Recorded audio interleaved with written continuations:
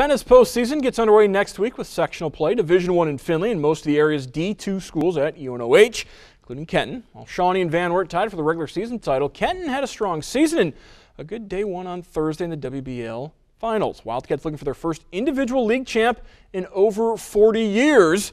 Hello, Titans. How are you guys doing? Ottawa-Glandorf taking in the action as well. We'll begin with first doubles semifinal. Celina's Joel Weitz and Garrett Weininger taking on Kenton's Troy Gooden and Kyle Gooden. Bulldogs win the match 6-7, 6-1, 7-6.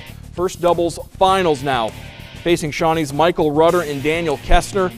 Celina takes the point, but Shawnee would go on to win first double 6-4, 4-6, 7-5. Third single semifinal, Shawnee's Jake Lytle taking on Wapak's Joe Pitts. Lytle wins 4-6, 6-2, 6-1, falls in the finals to Eric Young.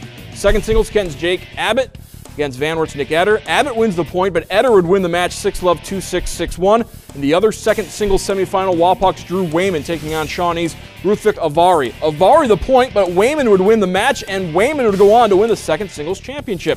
First singles now, semifinal, Shawnee's Timmy Rudder against Wapak's Emerson Hager. Hager the ace, Hager would win 6-2, 6-2. The other semifinal for first singles, Kenton's at Dale Oates taking on Defiance's at Daniel Lasardi. Oates would win 6-3, 6-5 in the semis, and Oates would beat Hager in the finals.